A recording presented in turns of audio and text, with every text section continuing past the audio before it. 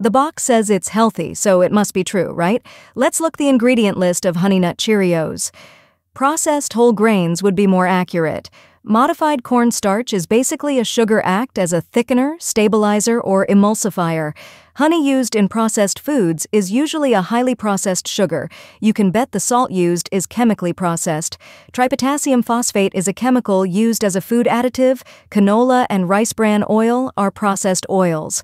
Natural almond flavor, a chemical called benzaldehyde made from peach and apricot pits, which may contain traces of hydrogen cyanide.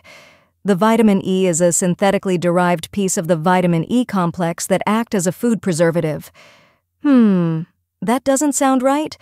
Processed sugars, processed salt, and processed oils have been shown to increase inflammation, which increases the risk of heart disease.